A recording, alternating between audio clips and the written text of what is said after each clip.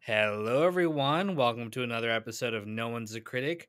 I'm Kino, joined as always by Mac. And how are you doing, Mac? Since the last time we talked, which was actually in person, uh, we It, were we're just coming off of our calling all Sopranos fans event that we did in New York with another creator, Stephanie from Sopranos Blueprint. That video, I'll link that video in the description of this one if you guys want to check it out. But we actually met up in New York. So how are you after that trip? I'm good. After I left the bar, that we watched a UFC. Was it the middleweight championship?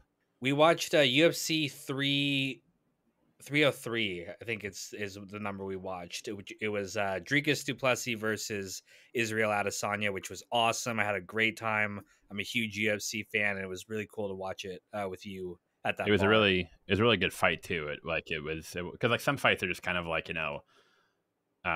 I saw a couple of McGregor's old fights where they're just kind of like over in 2 seconds. Like, okay, didn't he win one of his titles like within like 10 seconds or something? What his big fight that propelled him to fame was against Jose Aldo. He knocked him out in like less than a minute. And it was really exciting in the sense that like, oh my god, he knocked his and Jose Aldo was like a champ. He was like legit.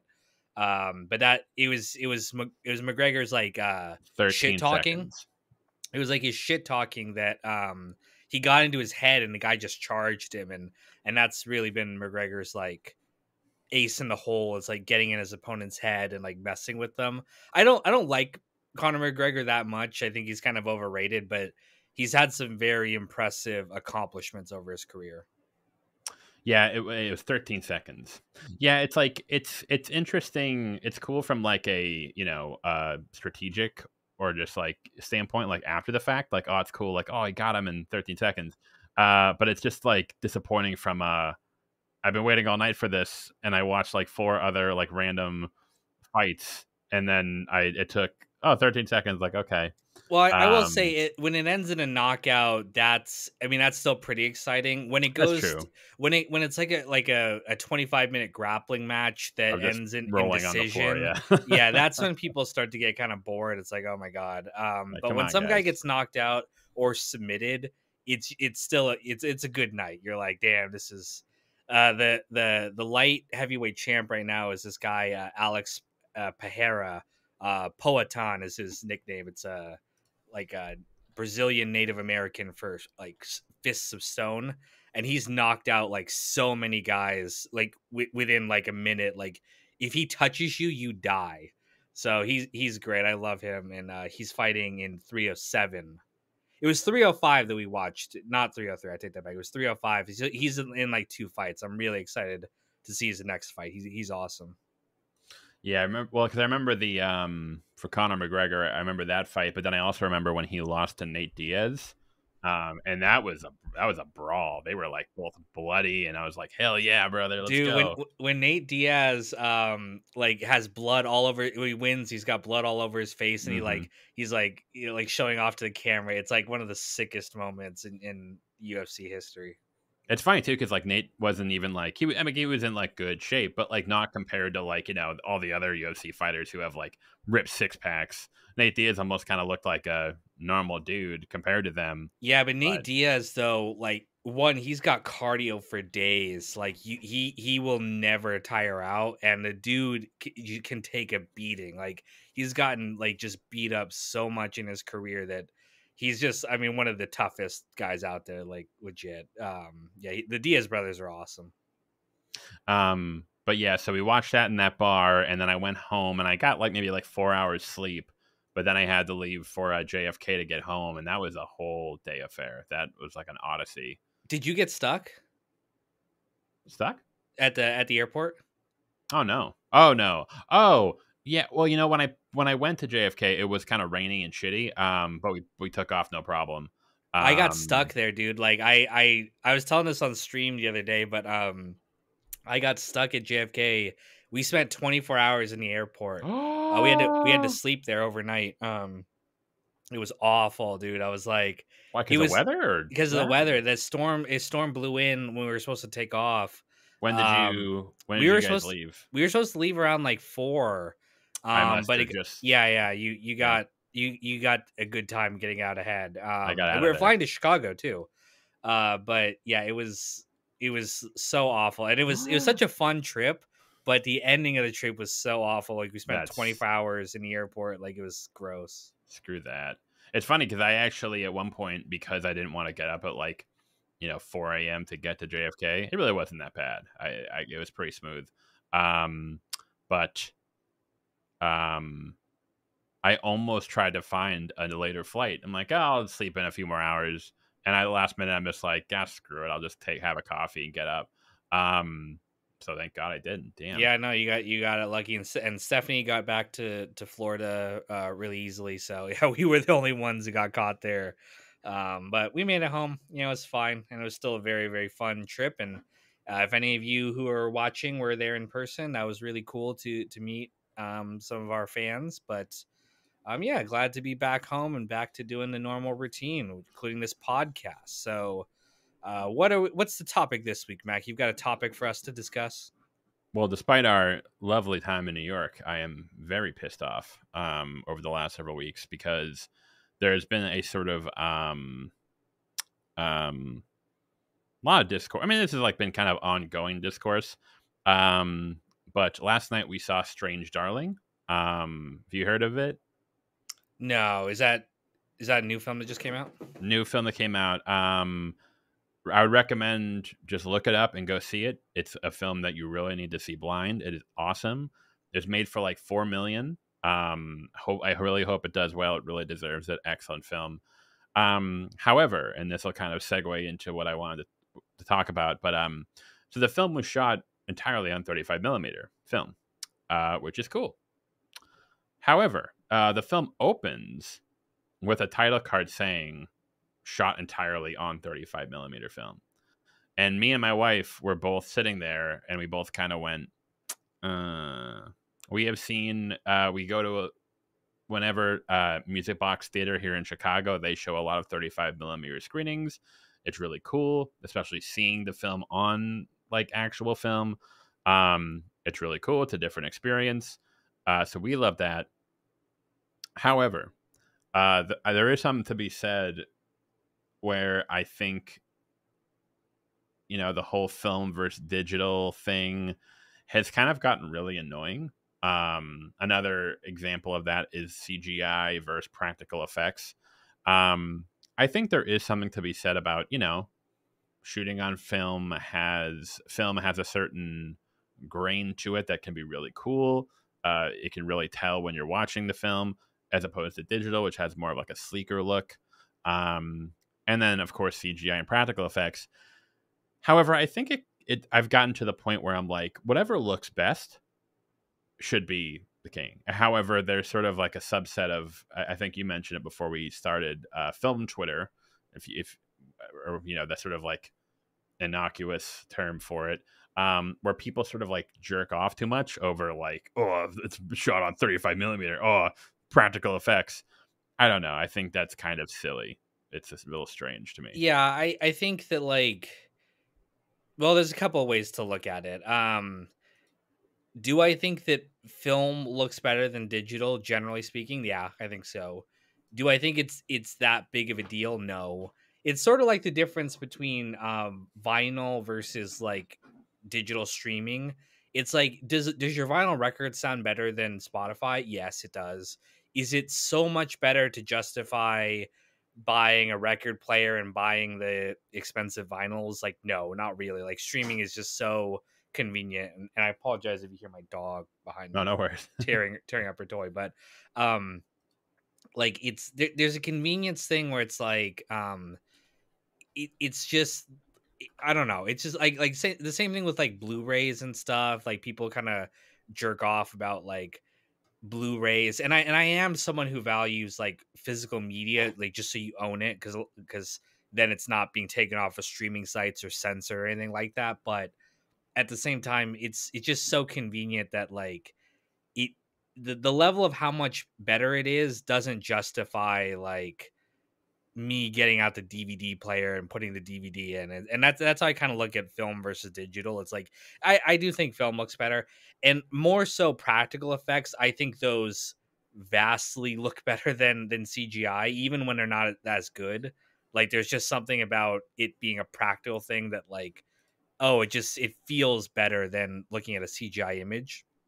Um, do I think it justifies the huge cost that goes into practical effects?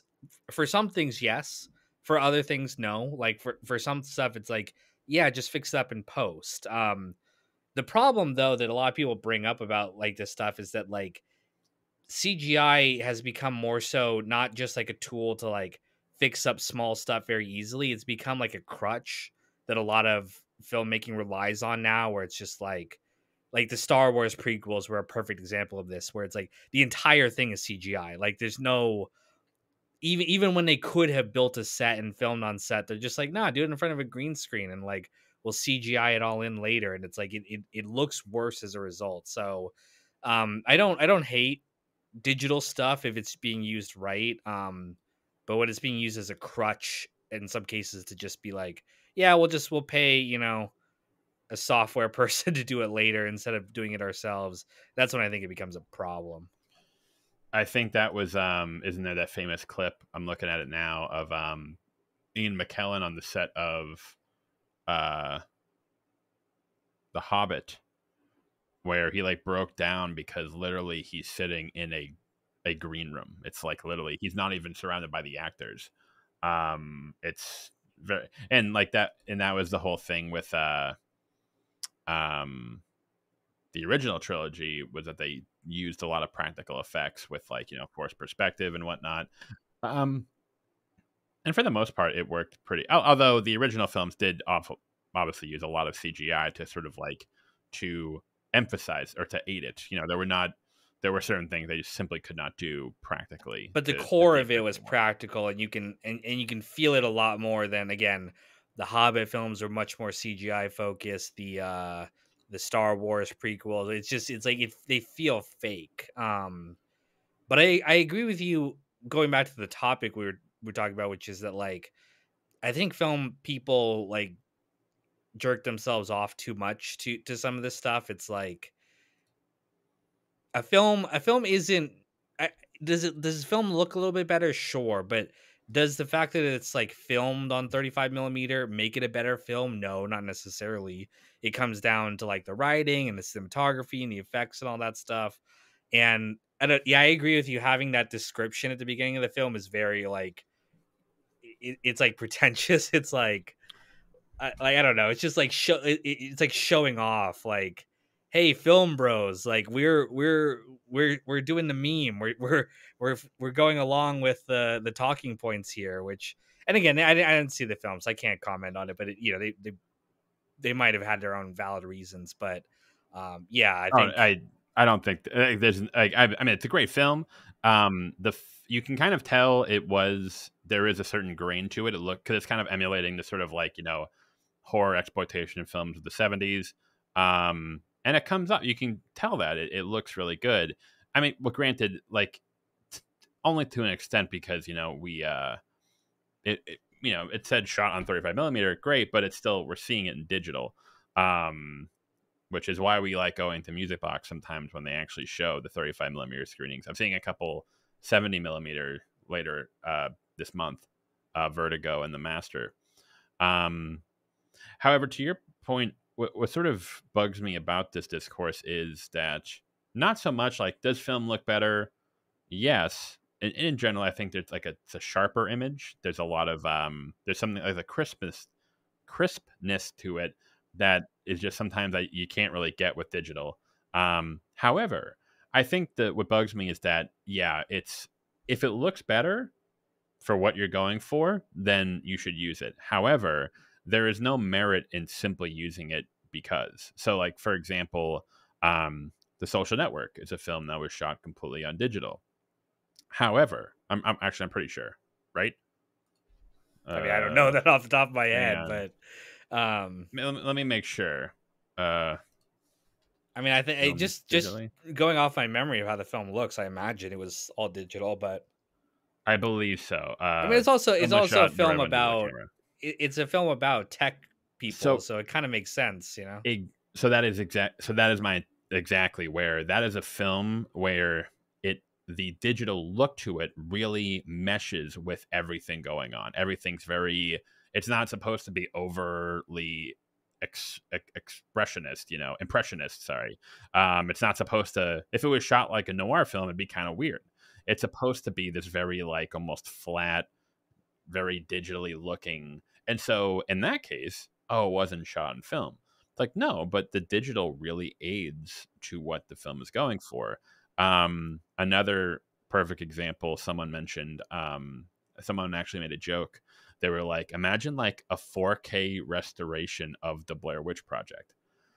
Well, exactly, because it's like, oh, wow, it's in 4K, but it's like, well, that doesn't, it's kind of silly. Someone even mentioned the best way to watch that movie is like on the shittiest VHS tape you can find, because the shittiness to it really adds to the feeling that you're watching this found footage of these kids. Because like, and that's another issue too, is like all the found footage films you see nowadays are like, they're filmed with like a $5,000 camera. So it's kind of like, okay, oh yeah, sure, you're just an amateur photographer running around. Yeah.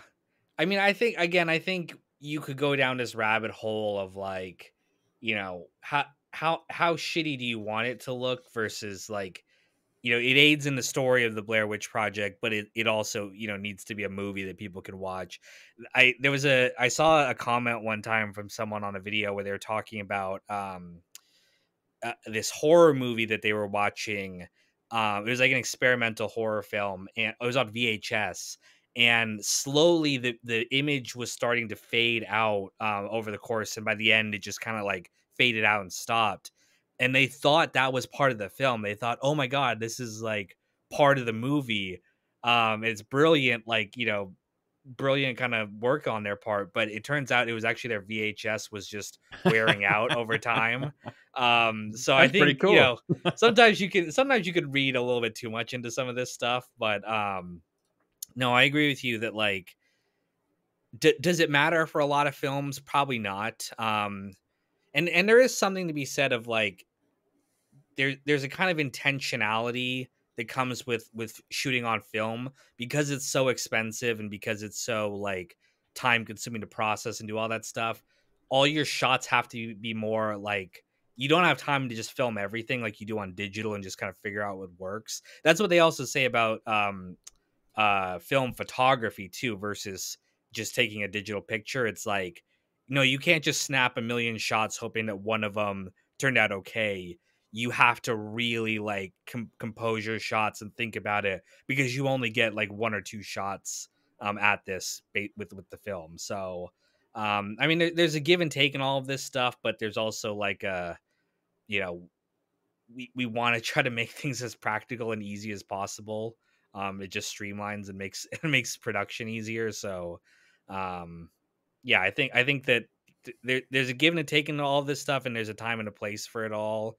Um, but I think film Twitter can be very pretentious about about a lot of stuff, not just the techniques and stuff like this, but oftentimes just in like what films are and what films like people are like allowed to like and stuff like that.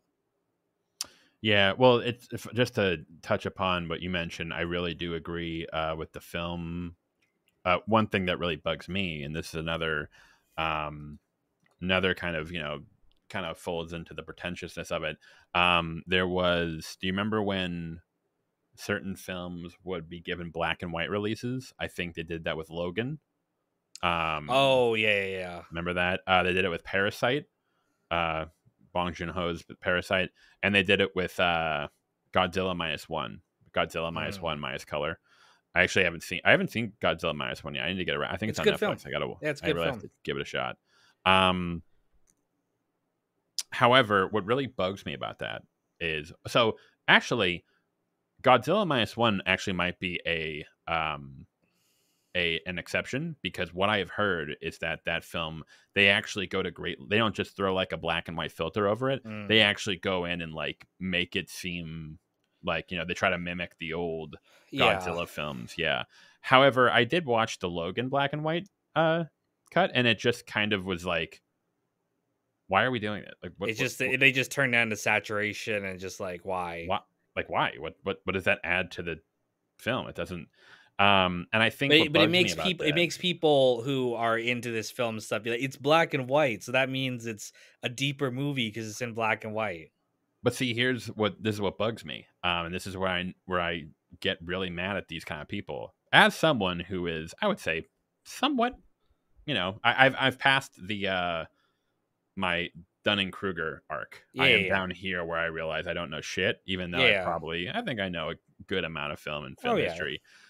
When you actually watch a lot of those old noir films, or even films, German impressionist films, to your point, they were extreme. They used black and white oh to yeah, like the highest advantage, like yeah, the shadows. It wasn't just like, oh, we're just shooting it in black and white film. It's like, no, yeah.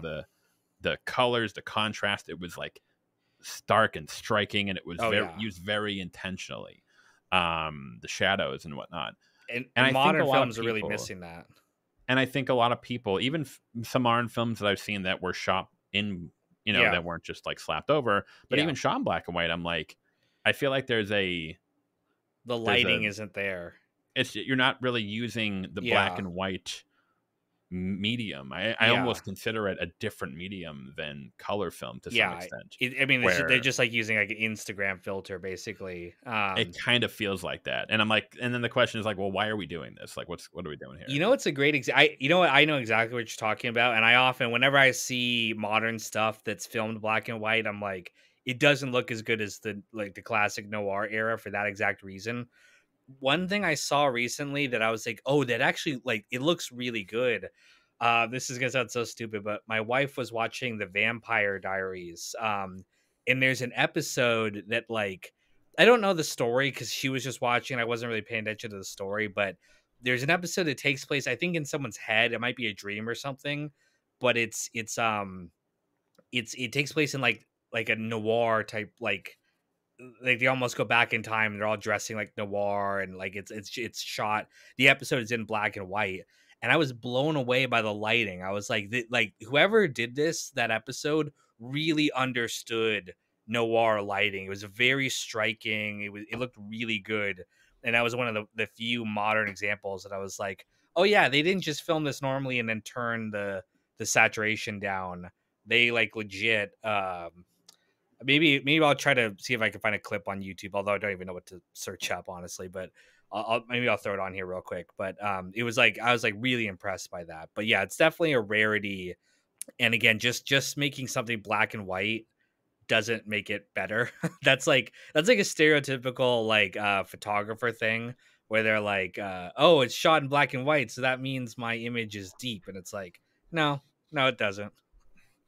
It particularly bothered me with the Parasite one, because I don't know if Bong Joon Ho is involved, but I just remember thinking like, what's so interesting about Parasite was, I mean, Bong Joon Ho is such an incredible filmmaker.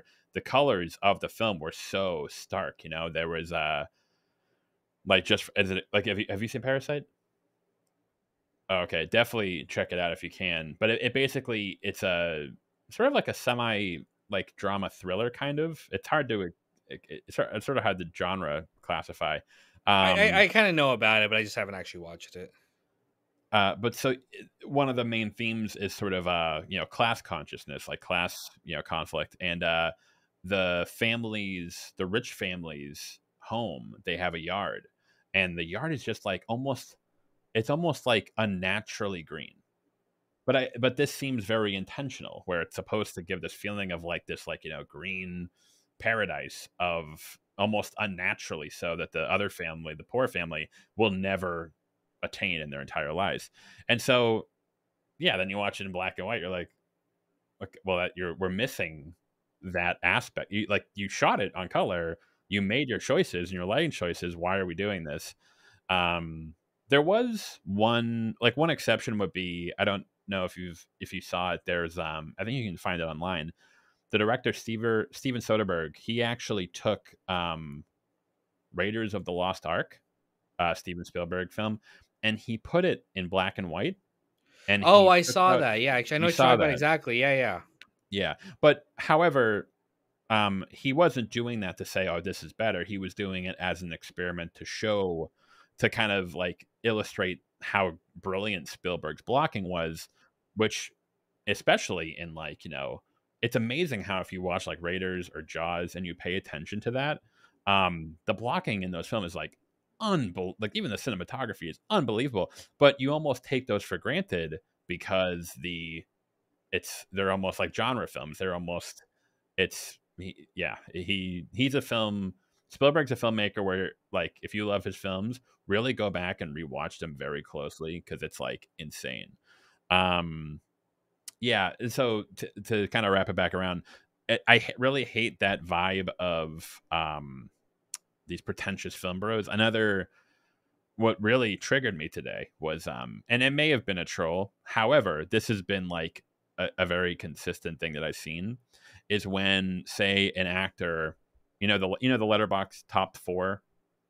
Yeah, you could set your top 4 on Letterboxd. Oh, well, yes, but also like interviewers will, like, from Letterboxd, they'll like go to red carpet events and they'll ask actors and filmmakers their top 4 films, and they'll post it on YouTube, and it's really cool. However, there's always comments of people like, oh, this actor just named these 4, like, some of them are foreign films or some of them are old films. They're just doing it to be pretentious. Um, and what's really ironic is that I feel like there is this stereotype of the film bro as someone who says like, oh, my 4 favorite films are these like 4 Italian films from the 1920s or like, whatever. However, it's so weird because, like, even as someone who went to film school, who's kind of been in this community, like, tangentially, I guess, um, I don't see that nearly. It happens, but I don't see that nearly as much as people who mock this like straw man of the film bro. The people I see are the ones who like have only seen like 50 to 100 movies in their life and like watch or like obsessed with Marvel and Disney shit, who think they're like the authority on like film. And that shit like drives me. And then they're making fun of like, oh, all French films are boring and like dry and everyone's just smoking. And it's like, that is not even close. It kind of comes off as almost like racist or xenophobic, at least, too. It's like, oh, these Italian films are just like them whining. It's like, no, man, like that's such a, like, you're making such a huge presumption about an entire nation's, cinema history. South Korea, for example, is like unbelievable film catalog there. Like Was it there was thrillers, something horror movie. recently about Jenna Ortega. People Winona Ryder was talking about how none of the young people on Stranger Things, none of the young actors like watched any film. Like they just like they're actors, but they're not really into like film and stuff. And the one example like that she said of an actress or a young actor who like was talking to her about like movies from like the 60s and stuff was Jenna Ortega. And a lot of people were, being like, "Oh yeah, that's why she's based." The other reason is cuz she talks shit about Hollywood writers, which a lot of people really liked her for. I really like her for that. But other people were like, "Oh, she's just pretentious or whatever, blah blah blah." And again, it went back to this discourse where it feels like on Twitter, especially, there's only 2 types of movie people. There's like the pretentious film Twitter people who are into like really obscure stuff for just the reason being obscure. And then there's the people who it's like they only like Marvel and Disney. And view anything other than that as kind of an attack on them. It's like if you like something other than those things, it's like you're kind of attacking them. You're And a lot of people do attack them. Let me be clear. A lot of people absolutely do attack the Marvel Disney watchers, which I think is kind of shitty. Just because I mean, we talked about this before. Like, watch whatever movies you want. There's no. You're not better than anyone for liking a different movie. Like I'm sure book readers like look down on movie watchers for basically being like, you people are arguing about film when you know you're too dumb to even read a book. So Like there's no better or worse than any. No one's better or worse than anyone else for liking stuff. And I don't know. You shouldn't make it an attack. Like you should like this shouldn't be your identity. And I say that with some level of irony, because like for you and me both, media is kind of our identity in the sense that like we're content creators about film and television. So this does kind of become wrapped up in our persona, but um I don't know. A lot of this stuff is just like it's just exhausting to just even like keep track of it. Although I did want to bring something up. I'm looking off screen because I'm looking through your YouTube post history. Didn't you post your letter or letterbox top four? I think I don't know if I posted my top four. A couple Oh, I weeks see. ago Oh, I I found it posted. here. Oh Is wait, it no. my No, I think you were memeing on this one. You what was posted it? Speed 2, Oh yeah, that was a Sallow, joke. Aloha, and Drumline. Yeah, that was a meme. Let's go through this since we can mock each other. What's your letterbox top four? So right now, let me go to it. I don't So even know if I have it on I have my letterbox. top 16 list. Um, But doesn't letterbox like you have like a top four like on your account? you can put your top four. Yeah. So let me see what I can't look it up on. I don't know why the desktop isn't working. Let me pull up Yeah, my phone. I need to sign into mine too. I have so I have a top 16. Like those are like my top 16 like favorite films. But my top four would be Amadeus. That's my go-to film, my favorite of all time. Um, then I have Half Nelson, which is a lot of people may not have seen it. Ryan Gosling actually got his first Oscar nomination for it in 2006. It's an independent film, very small, low budget. It's about he plays a middle school teacher who's nursing a crack addiction, and one of his students who discovers that he has this addiction, but keeps his secret. He finds her he finds that she's being roped into like the drug trade. Anthony Mackie's in it, who's great in it. This is before Marvel. Um, he's excellent in it, and he tries to help her, but it's kind of like a parody, not a parody, but sort of like a subversion of the white savior trope, where the white teacher saves the young black girl. But in this side of the story, the white teacher is a crack addict, so he's like trying to help her, but he keeps fucking up, and it becomes it becomes less about like, oh, the white teacher saving the black girl, and more about these two people sort of like just connecting over it. It's a really well done movie. Um, my third is Michael Clayton. You ever seen Michael Clayton? Fuck yeah, brother. I've heard of that film and I've heard good You stuff. not I seen don't see it? it. No. No, bro, get You know on what? that. I talked about this Tick. before, but a lot of people like pointed out that like even though my name, like my online name is Pure Kino, I'm actually not that much of a movie guy. Like I'm much more in like the television world. I actually didn't know that Kino was specifically meant to refer to film specifically. I thought it just kind of meant like oh, that food's Kino. I thought it Well, meant just like that's the meme. That's the meme yeah, of it. Like Kino is like the German and Russian word for cinema, like kinematography. Like that it's like just their word for it over there. And then people used it as a meme to basically like film people used it as a meme to be like, I don't watch movies. I watch cinema. I don't watch cinema. Yeah, films. I watch Kino. Like it's just like it's a pretentious I thing. don't watch And cake I shit. yeah Not a exactly. flick. All right. And then I adopted the name like ironically. It was a joke when I first moved. I kind of regret. I would have named myself something a little bit different probably if I knowing what I know now. But regardless, that's my identity. But okay, so we just did two. What's your other two? Or no, I it's did the third one. What's your fourth? Amadeus, Half Nelson, Michael Clayton. It's like maybe one of the best legal thrillers. The script is amazing, just awesome. Tilda Swinton, George Clooney is like he's all right. He plays the role good. He's kind of playing himself, but excellent. And my last would be L.A. Confidential right now. That movie fucking rules. And I did a video on True Detective season 2 when I realized that it kind of ripped off LA Confidential. So Unforgiven is also a film that usually sneaks into my top 4 at some point. That's good. All right. So my top 4, and again, me not being as much of a movie guy as you, Once Upon a Time in the West is my all-time favorite film. I just think it's like a Fuck yeah, dude. perfect film. Training Day, I that's my like hell yeah movie. I love Training Day so much. That It kicks so much ass. that's a perfect example of a movie where, like, we're when I'm, sort of like a brand of, YouTube discourse is like, pointing out like uh realism and like plot holes and whatnot in films, and like if it isn't consistent in that regard, it's a bad movie. Training Day, I think, is a film that everyone should watch to kind of prove that wrong. Because on paper, that movie is fucking ridiculous. That is like that is insane.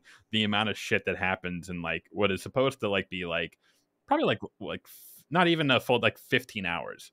Um, but it just rocks. It's just so it you don't even think about that because you're getting so caught up. I didn't even think about how crazy the plot is until I showed it to a friend, and she was like, "What the fuck is happening in this movie?" And then I was like, "Oh, Everything you're right. happens. This is actually kind of insane what's happening here from the very beginning." Actually, you don't even notice it at first because you're just so drawn in by Denzel's like charisma that you're just like from the very beginning he's a psychopath. Like from like his first instant, you just kind of don't notice it because he kicks so much ass. He just and then yeah, I think Ethan Hawke is really the Ethan unsung Hawke's hero of that film. incredible.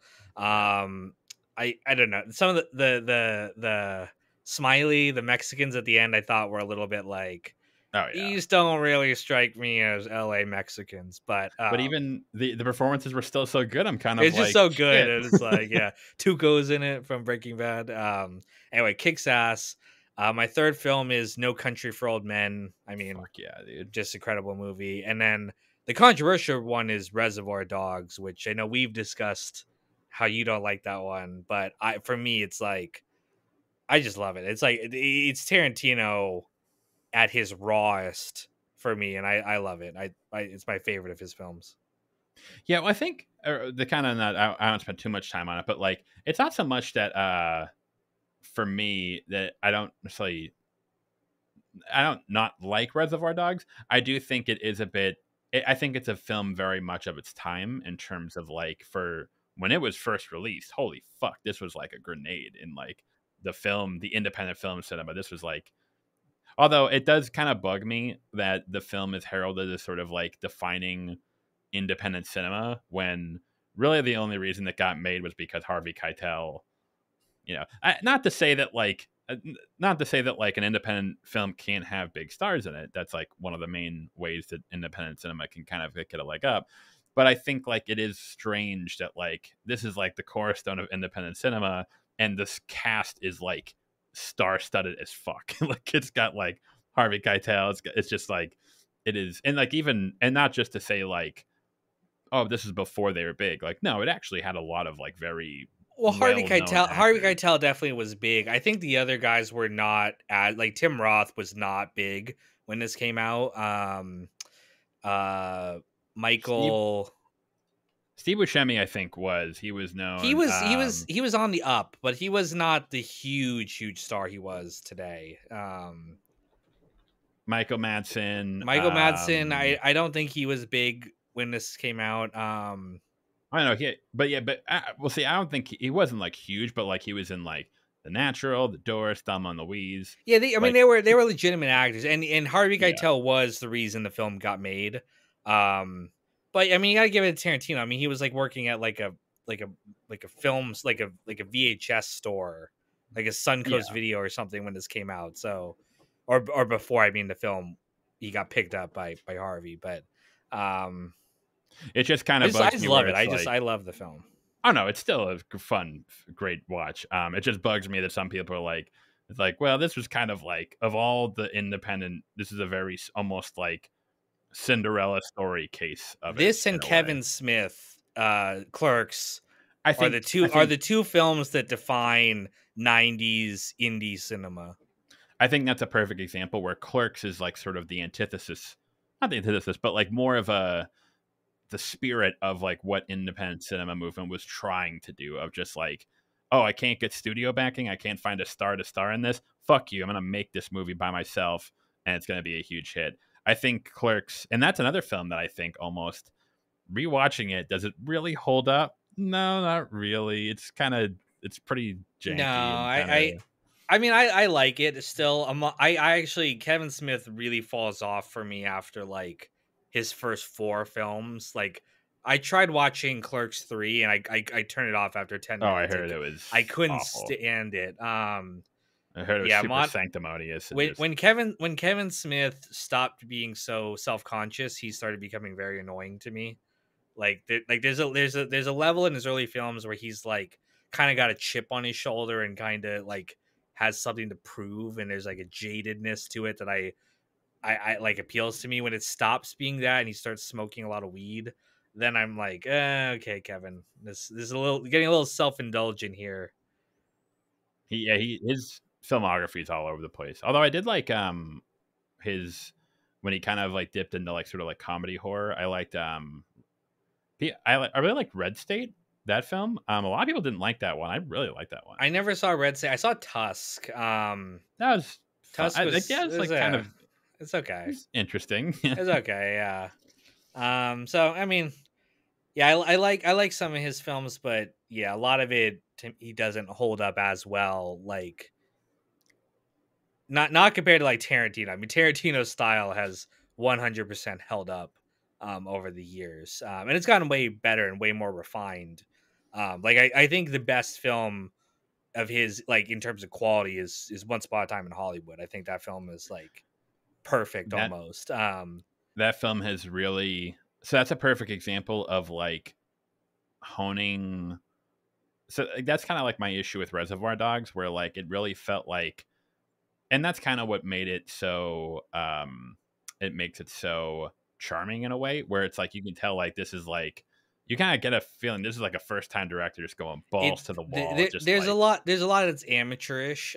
Looking back, I almost think but it's I almost would have, charming in a way. yeah, I almost would have cut out a lot of the stuff that's not them in the warehouse. Like it almost would have been more interesting if it took place entirely in one location. I was I was just thinking about that today, where a lot of the flashbacks to like stuff, like for example, the first flashback with Mr. Pink, you know, when it cuts back and it shows him running away, it doesn't like, there's No, no it reason doesn't. It to. doesn't. That sequence, like, and honestly, maybe if he hadn't had the full budget that he had, and he would have been forced to cut some of that stuff, I think it might have been a little bit better.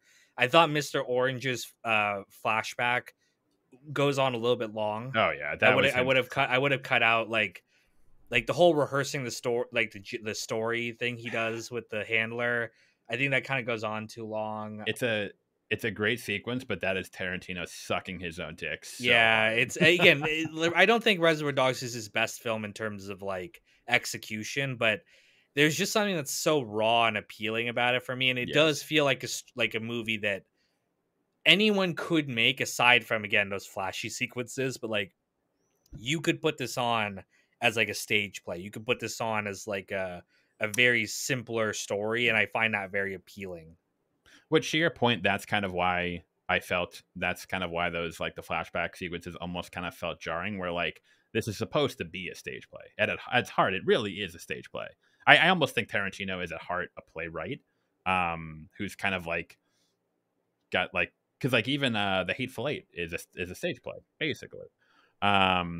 He's even talked Yeah, about going back and making Reservoir Dogs like a play, and I think some that'd people be have cool. adapted it as a play. I think they did like an all black or an all woman version as like a stage play. So I don't know, but If anything, you could argue that not showing the flashbacks are more like, so for example, like Mr. Pink's flashback, you could argue that us not seeing that would even be more interesting, because then we have to question, is he telling the truth, like, or is he the rat? Maybe, I don't know, like, but at the beginning we're kind of like, well, you know, he's not the rat. none of them actually really their flashbacks really add anything. Like Mr. White's flashback doesn't add anything. Mr. Blonde's kind of does, in the sense that you're getting some hints that like there's something kind of wrong with this guy. Or I But not really. Like it doesn't really do Yeah, that. Like I I think the only thing it really adds to is the ending where, when Chris Penn kind of, that's why he doesn't buy Mr. Orange's story about Mr. Blonde being the rat, because he's like, this is a man who, you know, But it almost would stood be by more. It us. almost would be more of a shock if you didn't have that, and you're like, That's a he good point. reveals it Yeah. right there. I think you need the diner scene. Obviously, that's such a critical scene. And you need.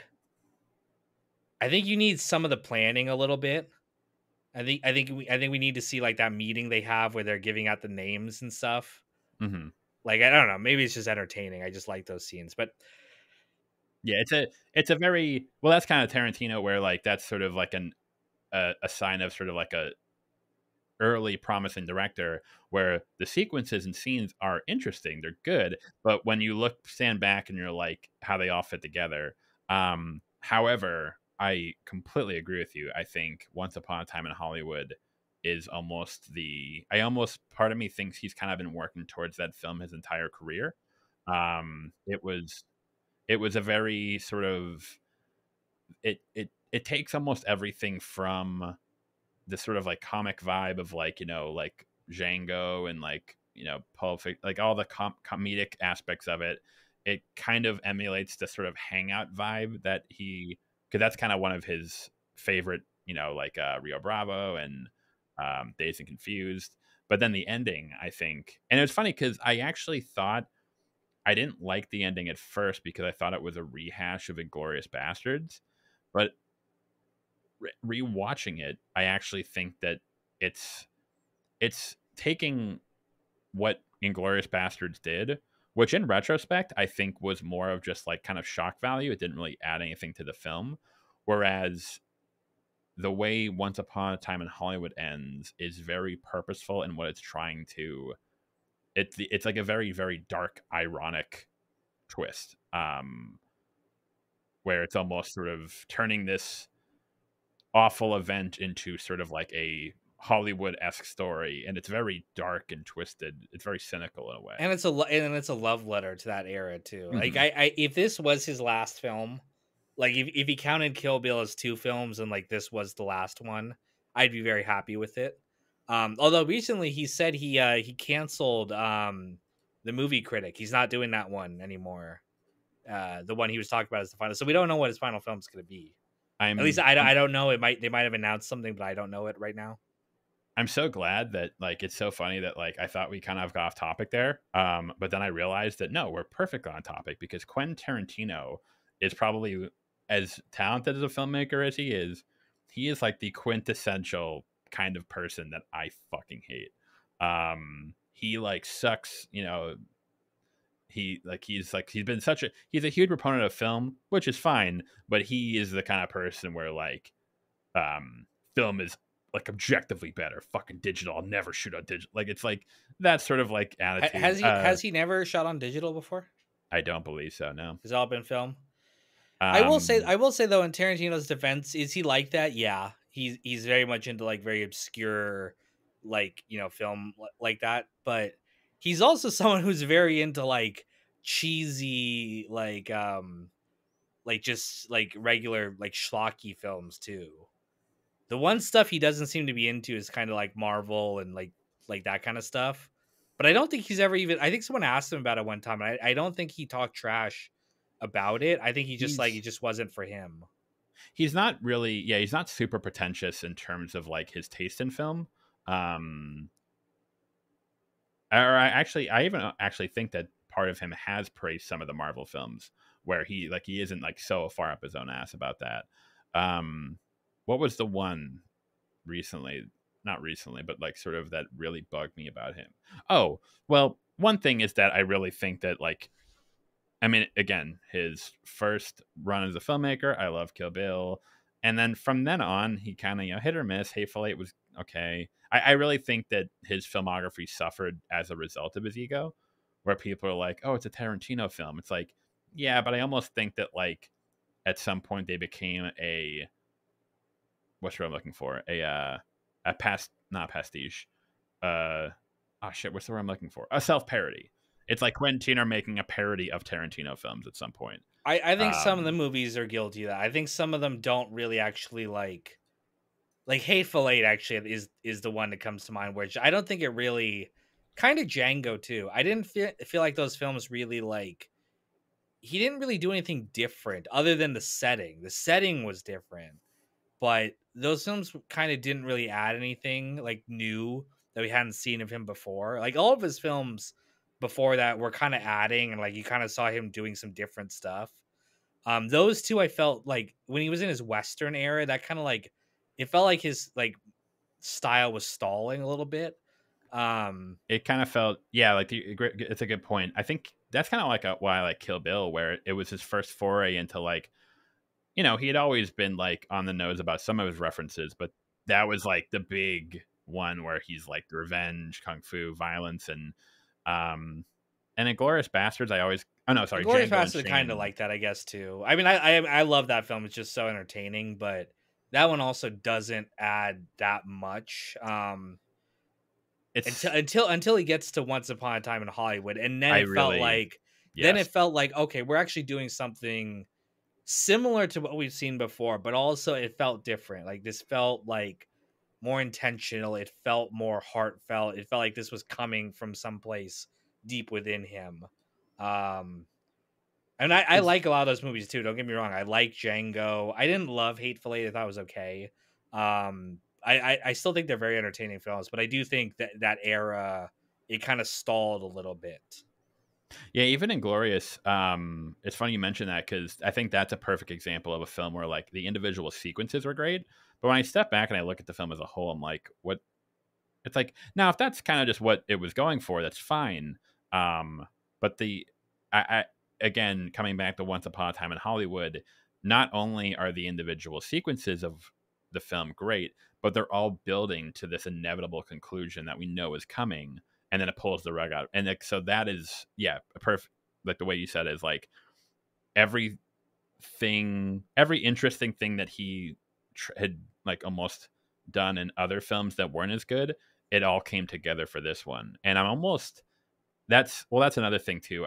I think the whole 10 film limit's fucking stupid. Like, what is he like? What do we, what, like, what? Like, if, again, it's like you could do what you want, but like, why are we doing this? I don't, and now, Maybe that goes to the pretentiousness you were talking about. Maybe there's something to like he. I mean, he's described it in a different way. He's described it like he's getting out on his own terms rather than like a lot of audiences like they want to like reject you. They want you to keep going until they're tired of you, and then at that point they're done with you. Versus going out on your own terms. That's how he's described it. Maybe there's something kind of pretentious about like I have 10 movies in me and only 10 and it's like this big kind of deal. Although I will say it does make it a little bit more interesting than some of these other directors, which you're like, you don't even think about it. You don't even think about like, well, I mean, what's our next film going to be, you know? But with Tarantino, it's like there's a lot of hype and consideration behind like, oh, what is his final film going to be? What's his swan song, you know, gonna be? well, that's sort of why I almost, well, this is like sort of weird where I almost think that he's shot himself in the foot because, it's like, oh, the movie critic's gonna be the last film. I almost wonder if he's gotten, because he has set this like, in my opinion, kind of silly limit for himself. Now he's in a position where like he's almost what's what I'm looking for. He's almost like paralyzed himself, like of like anxiety of like it's my last film. I have to make it the best one ever.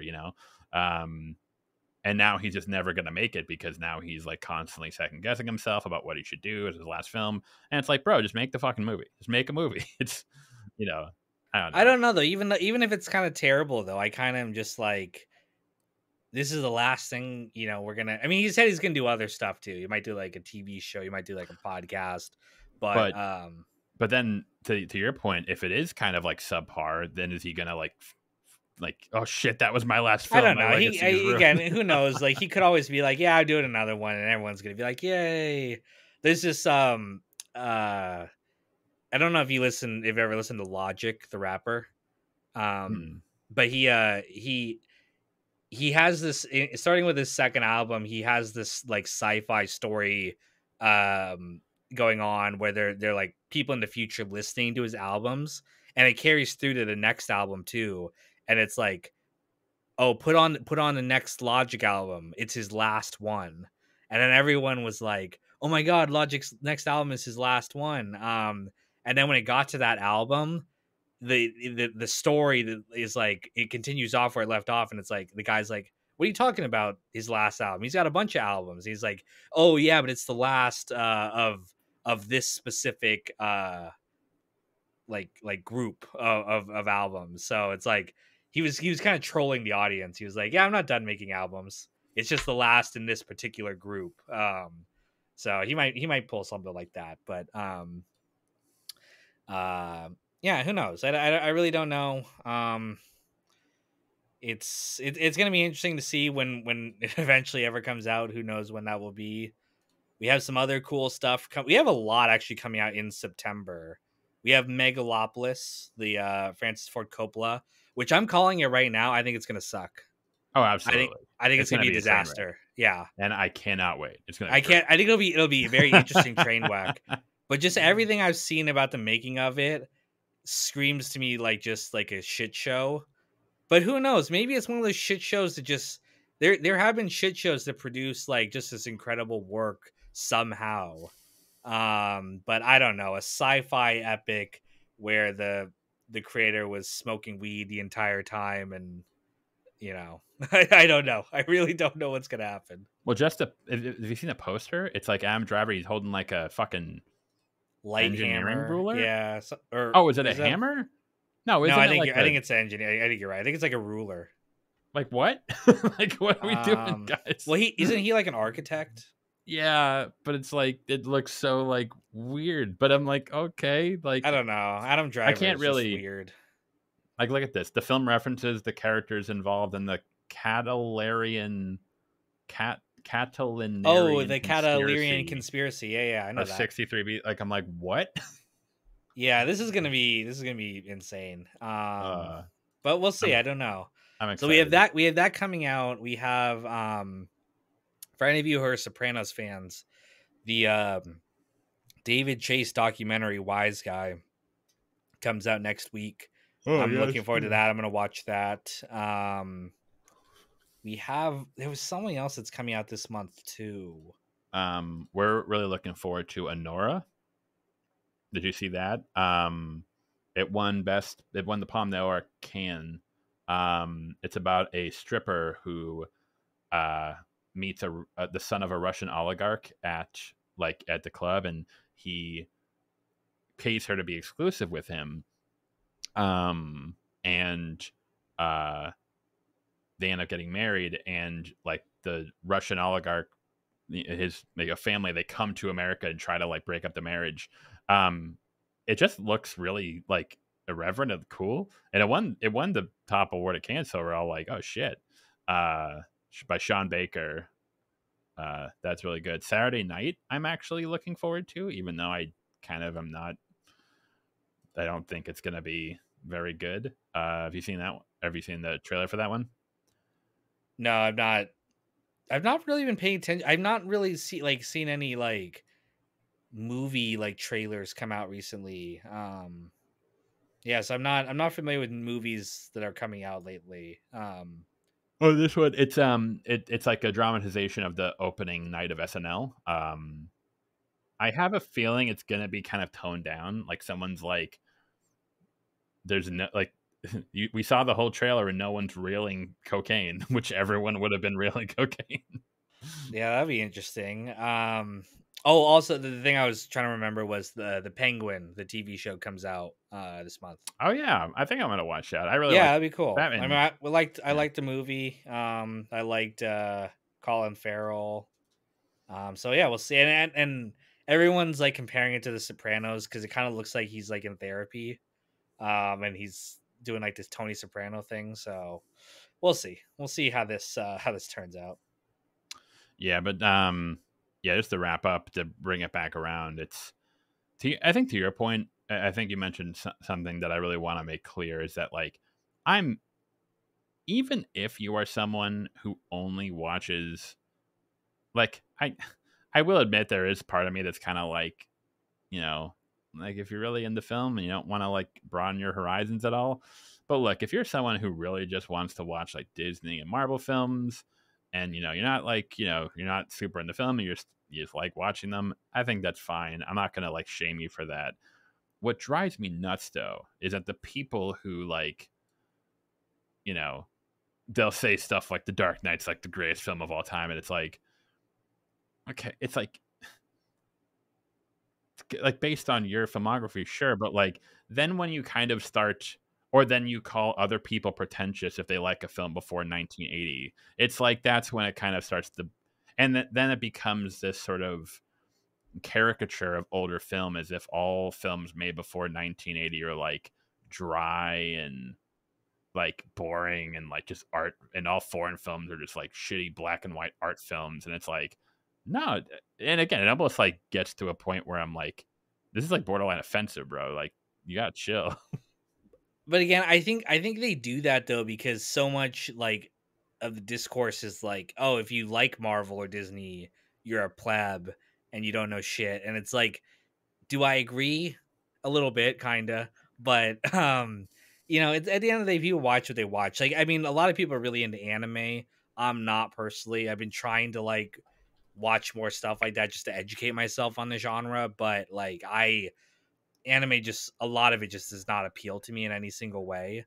Um, but I don't know. I don't make it a point to shit on people for that. Even Marvel and Disney, which I don't really love that type of stuff. If that's what makes you happy, I mean, entertainment, we always like this is the stuff that you and me are kind of guilty of sometimes too, which is we make entertainment more than what it is, and it's just entertainment. It's just stuff for you to watch after work. It's just stuff to put on and occupy yourself with for a while.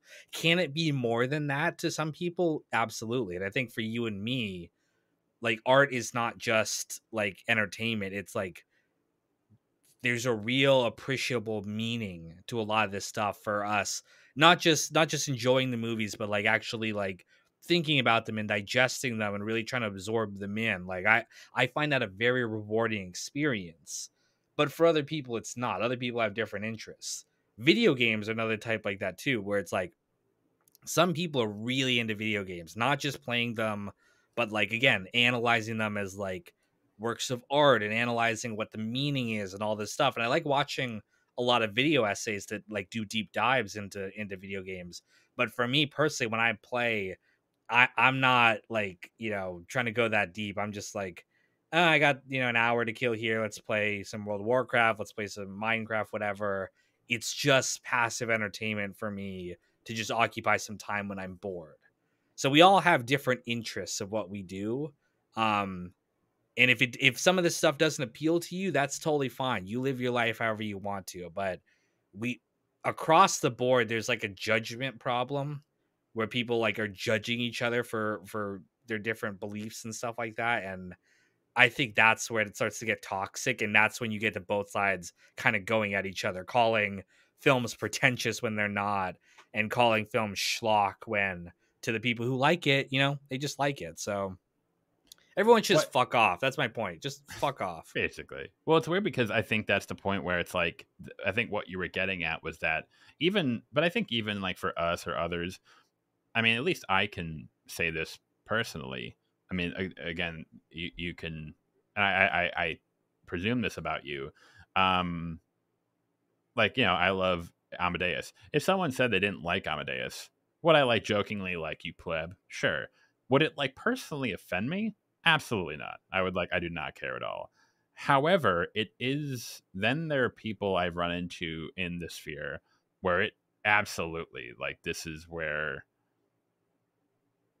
I can tell they're like, oh, you're like really into this, but not just like a fan, but like you're like, I am personally invested in this, and if you say anything bad about it, it's like we're gonna have words. And it's like, and I've even interacted with those people, and like halfway through the conversation I realize that that's what's happening, and I get very, very uncomfortable because I'm like, hey bro, we're talking just about like movies, right? And they're like, excuse me, and I'm like, oh shit. And that's what's funny. It's that side is almost universally on like the Marvel Disney side, like on the low on the if we were arguing that like, you know, the pretentious film side versus the mass market side, it's always on the mass market side. Like That's sort of what's funny.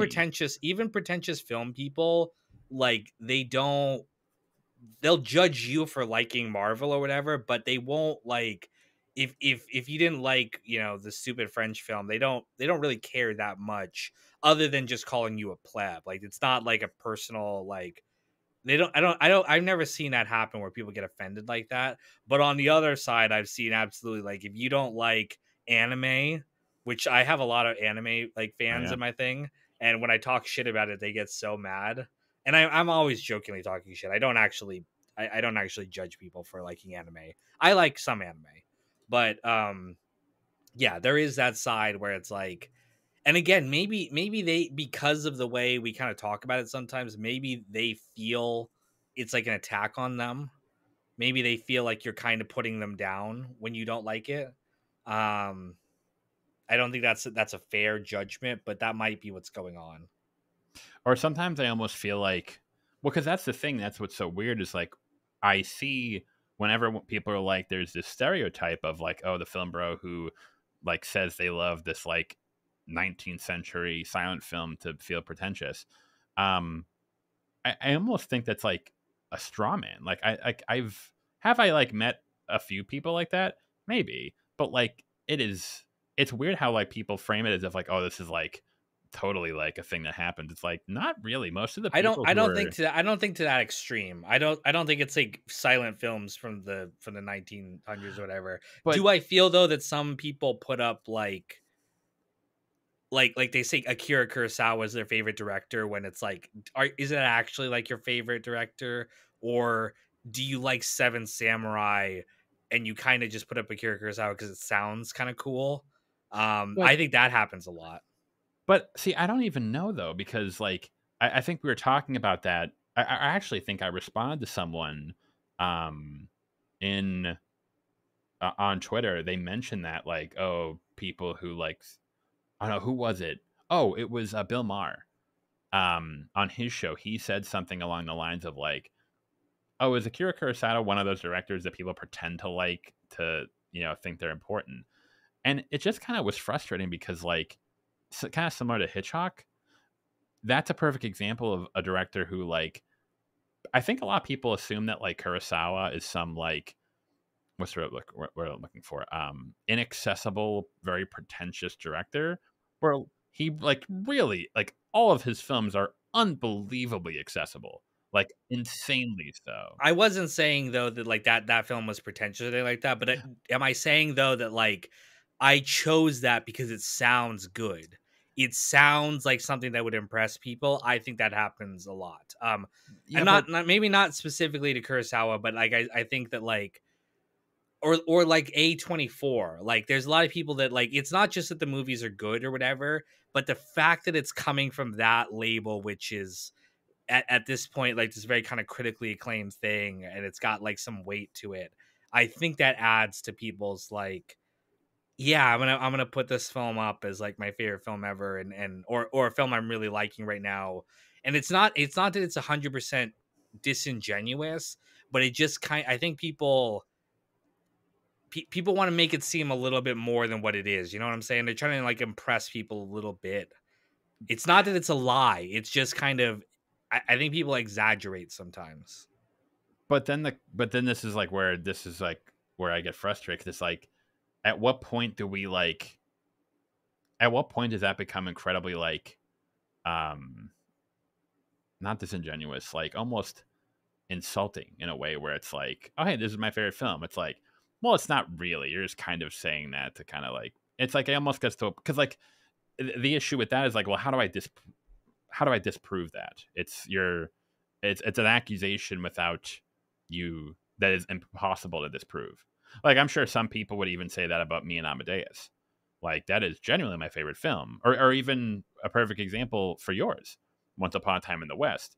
You could say, um, "Oh, come on, you're really saying that's your favorite film?" Like No Country for Old Men's like way better. You're just saying that you love that film because you kind of want to seem cool and like you No, want to put I it up. maybe some people would say that. I think I picked like the most mainstream Sergio Leone film to, I mean, I guess maybe Good, the Bad and the Ugly is the more mainstream choice, but Funny, just to interrupt, it's funny you say that because Austin Butler got shit on for that.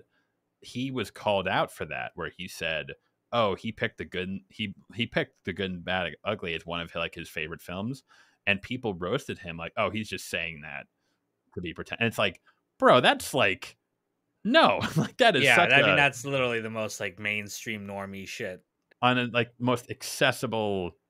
Like, yeah, that's but so that's kind of where I get it kind of bothers me where it No, gets to the I point mean, where I understand your yeah, point. I think it is a straw man, but I do think like film like the letterbox crowd can be very pretentious. And I, like I said, I don't think it's outright lies most of the time. I just think there is a sense of like kind of what's the word? Not you're trying to like create an image of yourself that's very like you're very proud of. Like it's very like you try to present yourself in a certain way.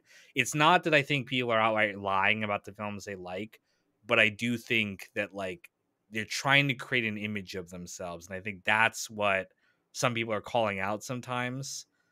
And again, maybe it's not true, maybe it's not that's not a fair critique, but I don't know. I think people do tend to paint a picture of themselves as being very like artistic and very deep about this stuff when it is just movies. Even if what you like is obscure or whatever, it's just a film.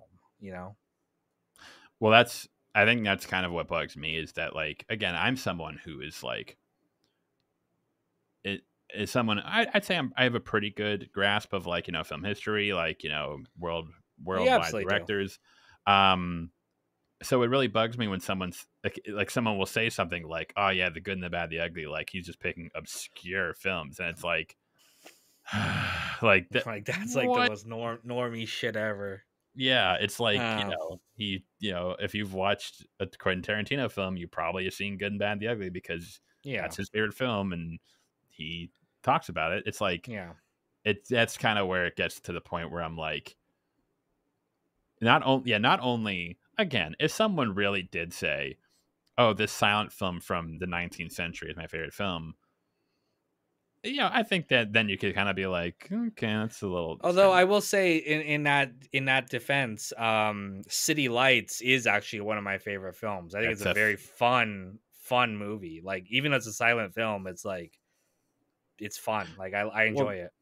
that's another issue where it kind of creates this impression, particularly with foreign films, and this is where it low key becomes almost like racist or xenophobic, where people almost like presume. I think I posted you mentioned my community page because of that. I posted like a list of all the letterbox French films I saw, and they were like there was horror, there was drama, there was comedy, there was it's got this, but because they don't know that, because they haven't watched like any, if at all, French films, all they think of is like, oh, it's just people smoking cigarettes in black and white. It's like there are some of that, sure, um, but that is a drop. Like the French film, it was the harbinger for the French extremist movement in the early 2000s. The goriest fucking movies you have horror movies you have ever seen.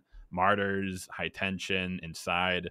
Um, so yeah, it just frustrates me, particularly when for people who claim to be lovers of film, where the fact that they just write off entire nations of cinema, where I don't just think like, I don't think any of those people claim to be lovers of film. I think they just like what they like, which is again, well, maybe we're stereotyping too when we always say they're Marvel and Disney lovers. It's like but see, that might be its own version of like a stereotype. it to some extent maybe, but what I think my point was that kind of person is like 10 times more common on like in terms of like film Twitter, social media, than the inverse of the sort of caricature they built. Like it's the guy who's like, yeah, man, I'm like passionate about film and storytelling, and like their top 5 films are like Fight Club and The Dark Knight, and it's like that's fine. Those are great movies, but okay, let's yeah. Stop calling Mac pretentious on Twitter. That's the main It topic wasn't we're here. it wasn't even me. I I know, I think know. I think even my film taste is pretty normy by because like I kind of agree there are a lot of like older films that are kind of boring. Um but it's I mean, when I between the two of us, though, I'm when it comes to film, I'm the normie, and you're the pretentious film douche. So yeah, but we're like again, it's like political. Like you and me are like here and here, and then there's the people over here that we're talking about. all right, we've hit our hour here. So thank you all for listening to this, and stay tuned for the next one coming soon. Take care, y'all.